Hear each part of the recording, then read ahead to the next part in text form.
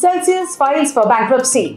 Cryptocurrency lender Celsius Network filed for Chapter 11 bankruptcy. With more than 100,000 creditors, Celsius said it took the step to stabilize its business and work out a restructuring of all stakeholders. Celsius allowed users to deposit their Bitcoin, Ethereum, and Tether and receive weekly interest payments. The platform offers as much as 18% interest a year depending on the time horizon and the token. The lender said it is not requesting authorities to resume customer withdrawals at this time.